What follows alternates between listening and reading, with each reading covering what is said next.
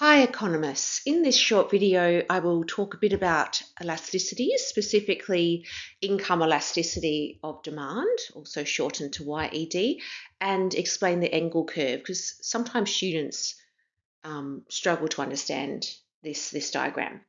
The aim of these short videos is to provide you with a brief overview of key economic theories, concepts, and diagrams in order to make these more accessible to you.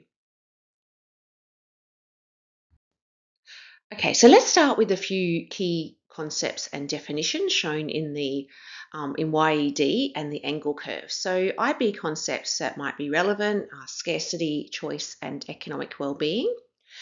And income elasticity of demand measures the responsiveness of demand to changes in income. To calculate YED, we work out the percentage change in quantity demanded of a good and divide that by the percentage change in income. And you'll see I've applied this in the next slide. To identify what the value of YED means and whether the good is normal or inferior. So remember, whether it's positive or negative does matter with YED. So if it's greater than 0, it's positive and the good is a normal good. If the value is between 0 and 1, then we say the good is a necessity, and if its value is greater than 1, it's a luxury. But if YED is less than 0, the value is negative, then the good is an inferior good. So as income increases, consumers switch to normal goods. Remember that income is a factor that shifts the demand curve as well. And so the Engel curve is a curve that shows the relationship between consumer income and demand for a product and indicates whether a good is normal or inferior. So it might have a different shape for a different good, but I'm going to go through one, say this is the Engel curve for quantity of KFC meals, a bit of a favorite in my household. And so you've got income on the y-axis and quantity of KFC meals on the x-axis. And the Engel curve shows that at very low incomes, a good may be a luxury, but as income increases, the good might become a necessity, and at high income levels, in this case, the good becomes an inferior good. So we can really look at the shape of the Engel curve here. All right, so you must remember your definitions of inferior goods and normal goods. I haven't included that in this short video. So let's break it down. So between the income of 10 and 20,000, KFC is a luxury good as the income elasticity of demand is greater than 1. So if you work out the actual value, it comes out at 2. So you can practice your equations as well while you're looking at this. And then between 20 and 30, KFC meals become a necessity as their value is greater than 0 but less than 1. The actual YED is 0.66 if you work it out using the numbers here.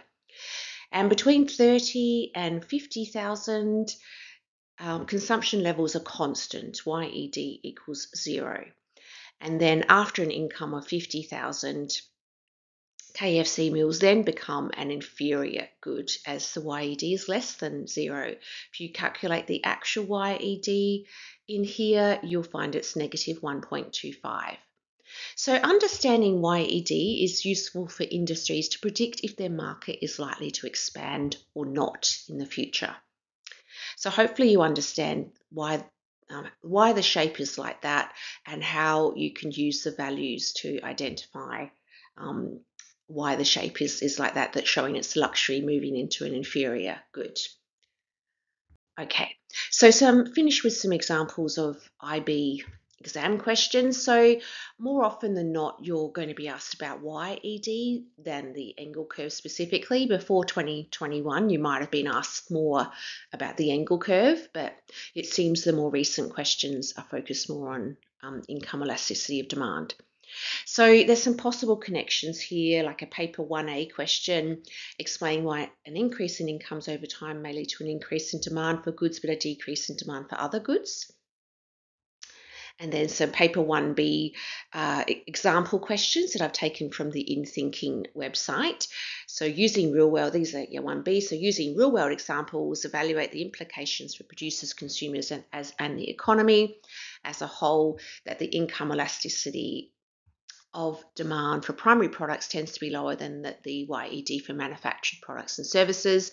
So a fair bit of application of YED in these example questions, and I put 2 more in there. I won't read them out. You can read them while you're looking at this.